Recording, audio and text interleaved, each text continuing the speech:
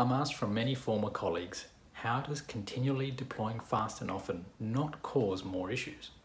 We see news articles for companies who have faced major and often embarrassing interruptions due to an outage related to a new initiative.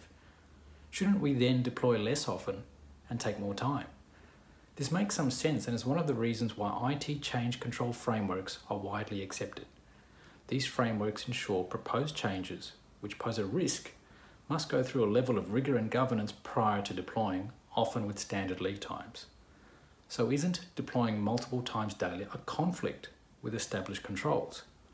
I see a lot of IT change managers cringing at this point, and this is often a heated topic when introducing DevOps practices. Our missing variable in this debate is the risk of an outage. If we modernise our technology and reduce, or better yet, remove the risk altogether, then from a change perspective, deploying becomes a low-risk change request requiring minimal oversight. This is achievable through making every aspect of our solution as modular and as interchangeable as possible.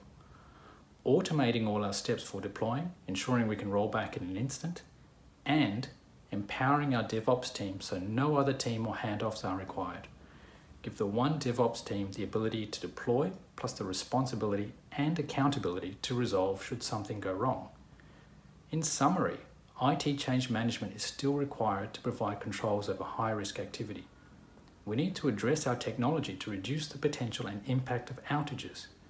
If we then empower our DevOps team with the right tools and framework to deploy fast, we are in a great position to innovate and ensure our business thrives.